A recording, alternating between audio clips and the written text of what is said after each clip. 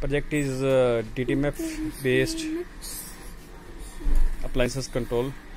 Here we attached headphone of the mobile with the project. We are using DTF circuit, my control 8051 relay drive circuit. Here we will give call to the same number, and when we will press 1, device first will get on, and again we will press 1, then device 1 will be get off, switch off. Similarly, second device, third device and fourth devices similarly can be switch on off with the similar keys 1, 2, 3, 4 respectively according to the input. Thank you.